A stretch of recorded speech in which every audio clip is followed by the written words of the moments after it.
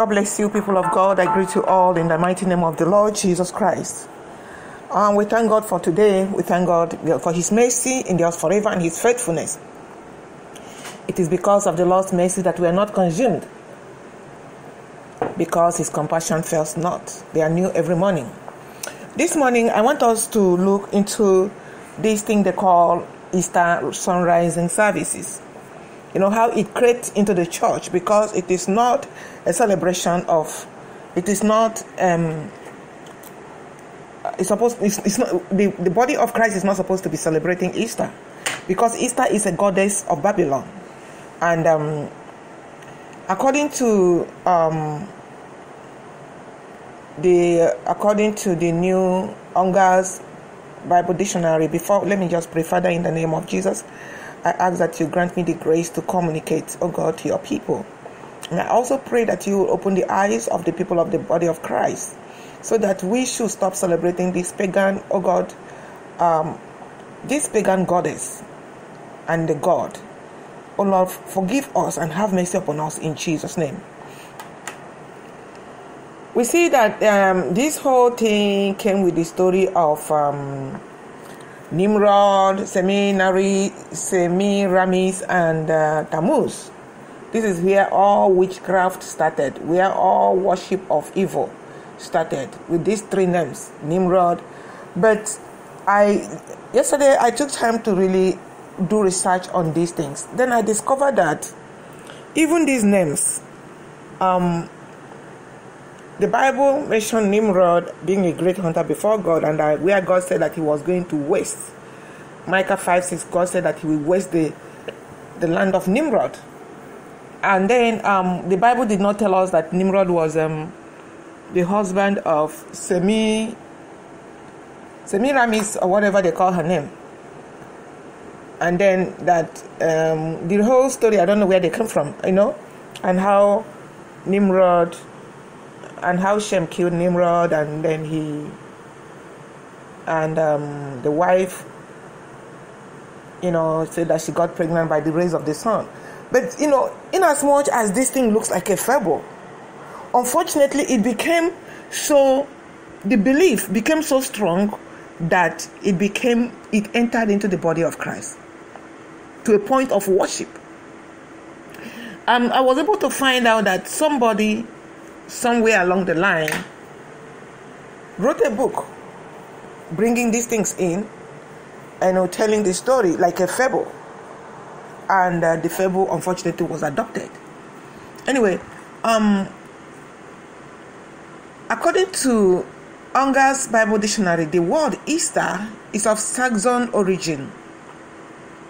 Estra, the goddess of spring, in whose honor sacrifices were offered about Passover time.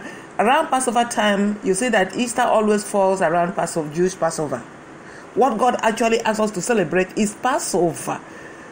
When God gave His law, He said that do not add, do not subtract.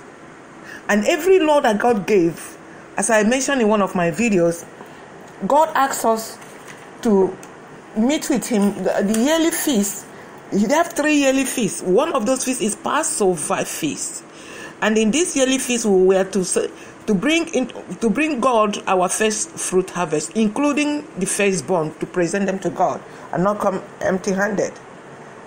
So then we have the feast of weeks. That is for the time the Holy Spirit was given. The Passover celebrates the deliverance of Egypt through the blood of the lamb, and then finally we have the Feast of Booths, the tabernacle of the Lord, tabernacling with us. So these are the things that God said, the feast that God asked us to celebrate. He did not ask us to celebrate Easter. So, and we were not supposed to add Easter, because He said don't add, don't subtract. And another thing the Lord said was, according to the word of God, He said in Deuteronomy 12:29-32, He said, when the Lord thy God shall cut off the nations from before thee, whither thou goest to possess them, and thou succeedest them, and dwellest in their land, take heed to thyself that thou be not snared by following them after that, they be destroyed before thee, and that thou inquire not after their gods, saying, how did these nations serve their gods? Even so will I do likewise. Thou shalt not do so unto the Lord thy God, for every abomination to the Lord which he hated have they done unto their gods. For even their sons and their daughters they have burnt in the fire to their gods. What things soever I command you, observe to do it. Thou shalt not add thereto, nor diminish. That's the word of God. Don't add, don't diminish. So God said we should not inquire of how the heathens worship their gods. Not even to think of borrowing their God and Christianizing their God. We see also that in God also warned, like in Deuteronomy 4:19 said, unless thou lift up thy eyes unto heaven, and when thou seest the sun and the moon and the stars, even all the host of heaven should be driven to worship them and serve them, which the Lord thy God had divided unto all nations under the. Do not do that. And then Ezekiel 8:16, and he brought me into the inner court of the Lord's house, and behold, at the door of the temple of the Lord, between the porch and the altar, were about 25 men, with their backs towards the temple of the Lord and their faces towards the east, and they worship the sun towards the east. They worship the sun towards the east. So what is happening in Easter sun rising services is the worship of the sun. So we are going to go into that, the worship of the sun, because it's about sun god. The rising sun service is about the sun god, the worship of the sun, and Easter is the goddess of Babylon, or we call her Ishtar, or she has a lot of names. She has a lot of names. Let me see if I can get most of the names of this goddess. So they call her Ishtar. The people that call her Ishtar, it is the goddess of Akkadian or Assyrian pantheon, and it's also the Assyrian goddess of love. She was the Ashtaroth of the Jews or Hebrews. She is the planetary Venus, and in general features corresponds with the classical goddess of love. Her name Ishtar is that by which was known as in Assyria. Ishtar, in Assyria they call her Ishtar. So in the they call them Anglo-Saxon or whatever, they call her Estra, the goddess of the rising light of day and spring. So April was called Easter monad because they do sacrifice to her on April. So the Phoenician name for Easter was Astarte, and the later Median form of which was Ashtar. Jeremiah called her the Queen of Heaven. At times they call her goddess of the chase. She's Diana. She is mother in the Catholic Virgin Mary, and so the story goes this way, that Ishtar, so the English word actually is Easter, the one the church is celebrating. The English word is simply Easter. So Easter is the English word. Now the story goes this way, which to me look like a fable story. The story goes this way, that Shem killed Nimrod because of his evil, and the wife was so devastated, and Shem killed Nimrod and cut the body into pieces and scattered the body all over the place. And this woman went and tried to pick up the pieces of the body and could not. So she had to follow, she had to go into the earth, whatever. And after 3 days, she resurrected with her son. She conceived her son with the help of the rays of the sun. With the rays of the sun. That is sun god. So when she born that son, she called the son, that is how Tammuz was born. You see that even in the destiny, when God took Ezekiel to the temple, he showed him where the people were crying for Tammuz. That is, You see, people were crying for Tammuz because Tammuz, that will precede the resurrection of Tammuz. The resurrection, because Tammuz became Nimrod, come back to life. Tammuz was Nimrod, come back to life after 3 days in the grave. So both Seminaries, which is Ishtar, and Tammuz, who came back as Nimrod again, were resurrected on the 3rd day. So you are looking at now the Easter egg. So this, you call it now rebirth, renewal, resurrection.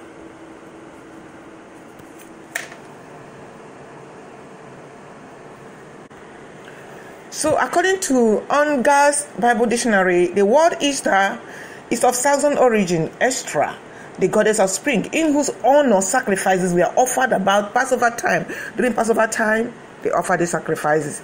By the 8th century, Anglo-Saxons adopted the name to designate the celebration of Christ's resurrection. Now they are mixing the clean with the unclean. God said we should not mix the clean with the unclean. Now they are mixing the clean with the unclean. So Easter commemorates the celebration of the conception and the rebirth of Nimrod in the person of Tammuz. She thus claims to have created a new beginning. That is, Ishtar claims to have created a new beginning through and renewed the world, and thus revived and updated their pagan religion they once held through Nimrod. So her baby was thus reborn, reincarnated, renewed Nimrod. The baby Tammuz was the renewed Nimrod, the rebirthed Nimrod, the resurrected Nimrod. And then, when they finish celebrating this Easter, the renewed of the season with the spring, in autumn, that is the 4th time, this woman, Ishtar, and her son, Tammuz, returned to underground, the land of the dead, or underground the earth.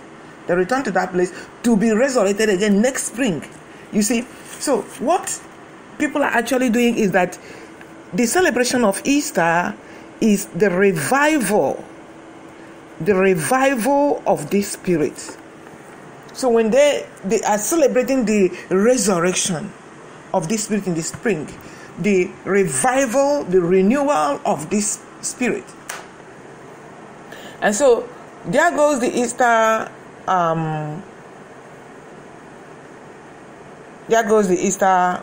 egg. Let's look at the origin of the Easter egg, the Easter customs. So according to what I saw, the most widely practiced customs on Easter Sunday relate to the symbol of the rabbit, Easter bunny, and the egg. The rabbit was a symbol associated with the Elster. That is, when the Saxons were celebrating or making sacrifices to this goddess, Elster, representing the beginning of the springtime. So the rabbit was a symbol associated with it. Likewise, the egg has come to represent spring, fertility, and renewal. Egg represents spring, fertility, and renewal. So in Germanic mythology, it is said that Ostra healed a wounded bird she found in the woods by changing it into a hare. Still partially a bird, the hare showed its gratitude to the goddess by laying eggs as gift. Fables. So the egg is a symbol of fertility and of renewed life, which goes back to the ancient Egyptians and Persians, who had also the custom of coloring and eating eggs during their spring festival. So in ancient Egypt, the egg symbolized the sun, while for the Babylonians, the egg represents the hatching of the Venus Ishtar, who fell from the heaven to the Euphrates. So too many stories, too many fables surrounding this thing they call Easter. Now, why would the Christians adopt this worship of Satan, worship of Ishtar The Tammuz is the sun god. That's why they said sun rising services.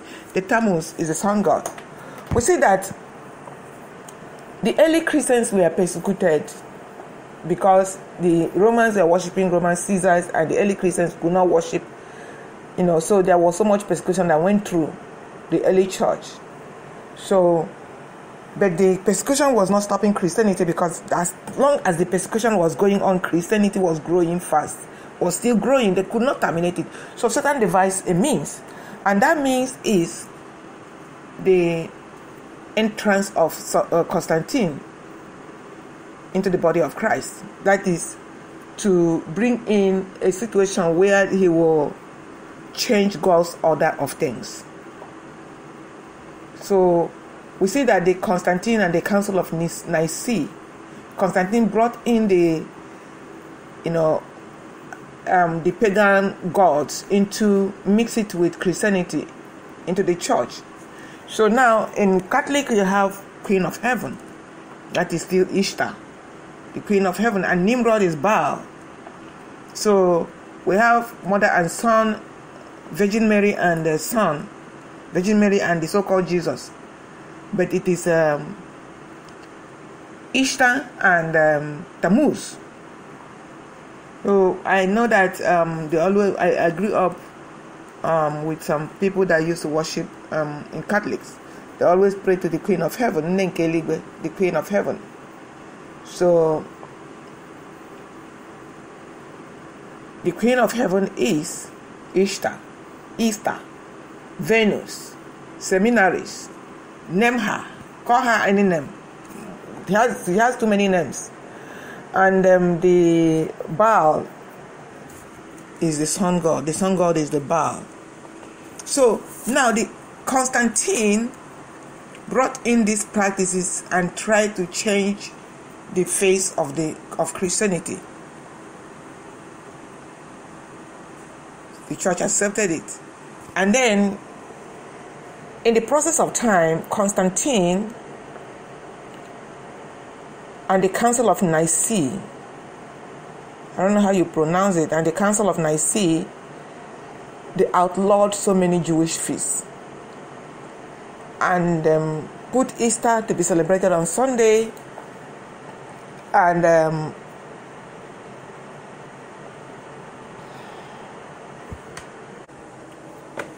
okay, I took some break to do some few things. Okay, let's continue. Constantine changed a lot of things, outlawed Jewish feasts and replaced them with some things, and they tried to replace Passover with the celebration of Easter. That's why many Christians, the Gentile believers, are not celebrating Passover, but as the Lord is restoring his order in the body of Christ, many believers are beginning to celebrate Passover. But believers in Christ are not supposed to celebrate Easter, because when you celebrate Easter, you are actually worshiping Ishtar, the goddess, the goddess Ishtar. You may say you don't worship Satan, but you are doing it. So, and when the Easter sunrise services is the worship of sun god, because this Ishtar believes that the rays of the sun, that he conceived Tammuz through the rays of the sun. So as the Christians and believers are celebrating Easter and Easter sunrising service, they are celebrating this woman called Ishtar and the devil called Ishtar and the goddess of spring or goddess of fertility or whatever you call it. And then the Easter sunrise services, they're celebrating of the sun god, that is Baal. And when the people of God were worshiping,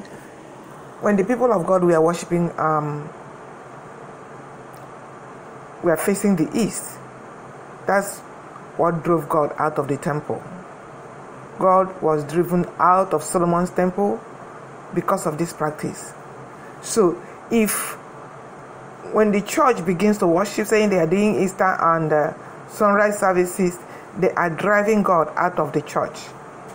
You cannot mix You cannot mix holy with the profane. God commanded that we should not mix holy and profane.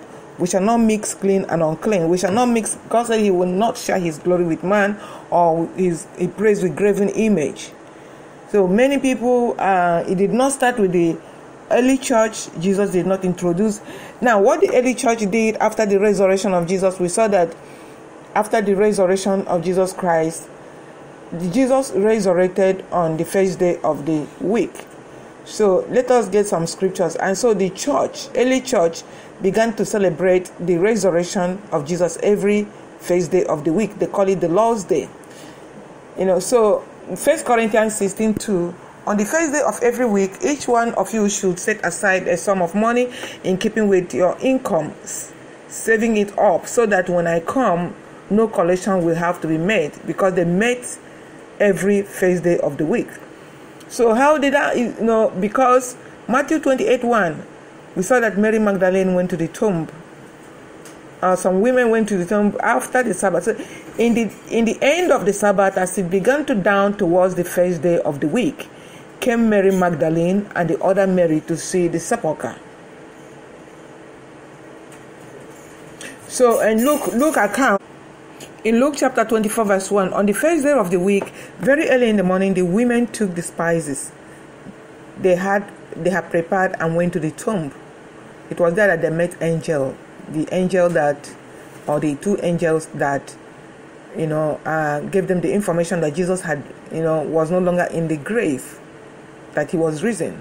So in Acts 27, and upon the first day of the week, when the disciples came together to break bread, Paul preached unto them, ready to depart on the morrow, and continued his speech until midnight. So, and Acts 2:46-47, and they continuing daily with one accord in the temple, and breaking bread from house to house, did eat their meat with gladness and singleness of heart, praising God and having favor with all the people. And the Lord added to the church daily as to be. So we see that the early church met daily. They met every day, breaking bread from house to house, sharing meals and worshiping God. And then on Saturday, they celebrate. That's on the end of the day, they celebrate Sabbath, which I don't want to go into that right now. And then on the first day of the week, they call it the Lord's Day. They call it the Lord's Day. They met and celebrated the resurrection of the Lord Jesus Christ. That's the day they celebrate the resurrection of the Lord Jesus Christ, the first day of the week. So the church need to stay away from the worship of idol or mixing the clean from. And let us not take these things for granted, because these will separate people from God. Nothing unclean will enter into the kingdom of God. The word of God said that unto him shall every knee bow. He will not share his glory. So he's not going to share his glory with Easter. That is the goddess of English name for Easter is Easter. So why would church celebrate Easter? Why? Why would church celebrate a goddess? Why don't you say celebrating Satan in the church? Then that's exactly the same thing. So why would church celebrate Easter, Venus, Queen of Heaven? That's all her names. So the church is not doing the right thing, and that causes. Then they say Easter sunrise service. Where did they get that name? From the Bible, to celebrate sunrise services. Sunrise, that is the rays of the sun. That is the Baal, God's sun god. God have mercy upon the body of Christ. God have mercy upon us. Forgive us, O God, and open our eyes to show us where we have missed it, so that we will, Father Lord, that we will return. We will return, Father Lord, and stop worshipping Satan in the name of celebrating the resurrection of Jesus Christ. Satan just kind of use it interpret. It has nothing to do with the resurrection of Jesus, but the so-called fable. I call it fable because it's really fable. The resurrection of Tammuz, or of Nimrod, the renewal. And then there are some churches, unfortunately, that are doing Easter egg hunt.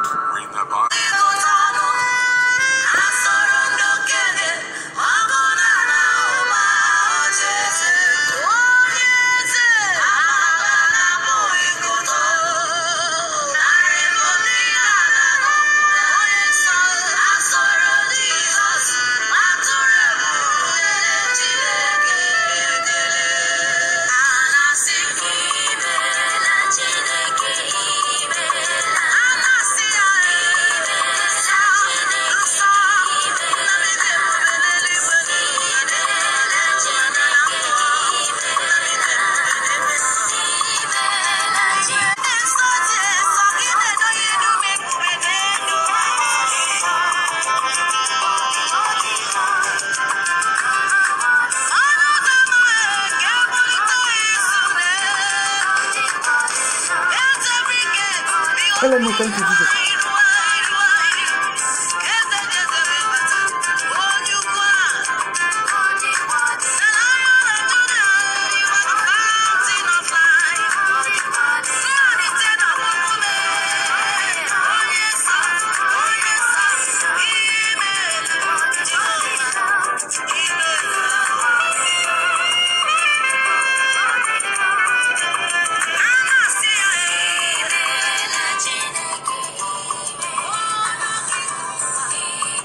God bless you, people of God. I thank you. I thank you for listening, and please, like and subscribe and leave your comment. If you have any question, please, my email is attached. God bless you all in Jesus' name. Amen.